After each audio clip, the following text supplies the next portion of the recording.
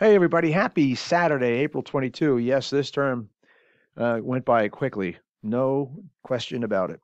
And it takes a lot of time management skills. In other words, allocation of that, the amount of energy you need cerebrally to be able to apply all that you've learned and all that you read into a coherent and articulate presentation, discussion, or response. And I want to commend all of you for hanging in there and really demonstrating a tremendous amount of grit and perseverance during this term. That's what will drive it. And the passion to you. A lot of passion for the topic. I do think a lot of people do come into, and this is historic, and anyone involved in the public safety profession that's in this class will agree with me that there's a lot of mystique and mystery behind criminal justice. A lot of assumptions are made when people come into the program. This is about law, et cetera. There's reference to law. There is reference to the system, et cetera.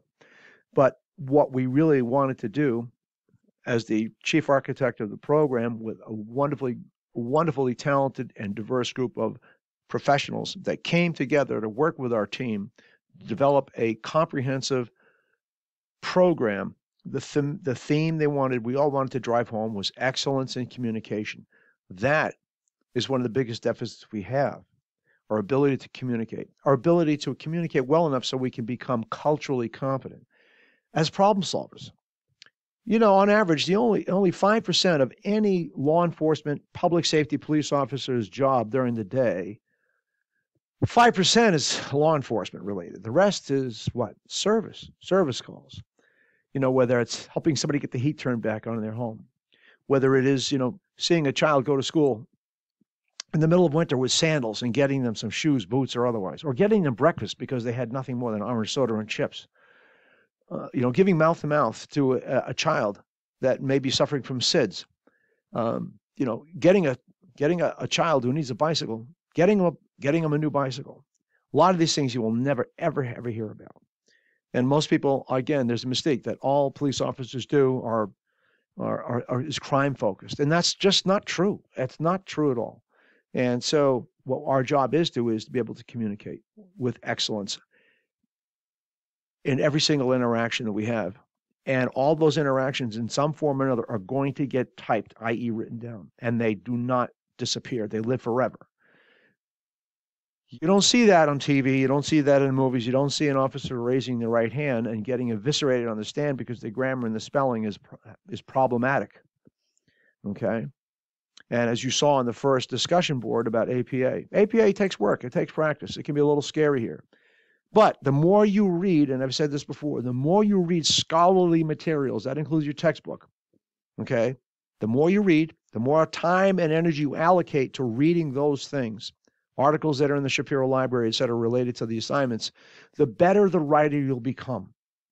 I'm telling you from experience. And we have to be excellent communicators, and that includes writing. So I want to commend all of you. Many of you have made tremendous strides in a very short amount of time. I believe some of you did reach out to the great professionals at the Writing Center. And I commend you for doing that because it does take time to leave the course and go speak to someone and get their help. But is it worth it? 110%. I also want to let you know that, and I said it once, twice, three times, I will never, ever deceive you. And I can speak on behalf of the incredible criminal justice faculty that we have, who are extraordinary in their professional lives and extraordinary as teachers, mentors, and guides. And they will insist upon the same thing. If you haven't already had or experienced or had a course with another criminal justice instructor here at Southern New Hampshire University Global. So I just want to say thank you for the great work you've done this term. I am the retired dean of the program. However, I am still affiliated with the college, with the university, I should say, as a course developer and as an instructor, and as a consultant and a liaison. So I'm more than happy to be available for you after this course is over. If I can point you in the right direction, help you network or whatever, happy to do that. You all have my phone number.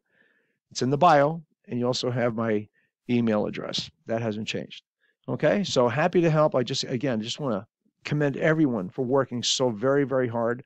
Also want to thank those students who volunteered or accepted my request to use their work as exemplars and the tremendous work that those people did as well. So again, grit, passion, perseverance, those things will carry you through, not just here, but everywhere.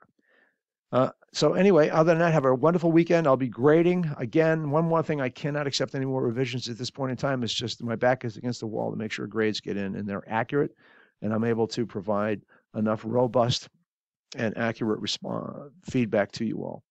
So, in other words, for nothing else, have a wonderful weekend and please be safe.